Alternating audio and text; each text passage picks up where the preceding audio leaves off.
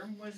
And let's lead into a definition of behavioral assessment, because Brad is now wondering why the hell I'm talking about depression. So he would assess why it is I was bringing up that topic in this particular setting, and he was really giving me a funny look as I was doing that, because he thought I was being serious.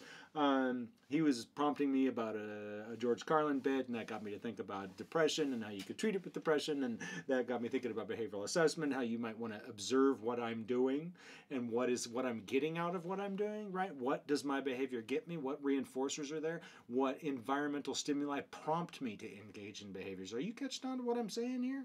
These are the things you try to find out with behavioral assessment. What's going on with it? Under what conditions does the behavior happen? How often does it happen? What are the consequences for that behavior? What are the antecedents for that behavior? And then you start to target your interventions based on that behavioral assessment. That's it. I can't give you any more. I could, but it just gets too deep. And you just get sad.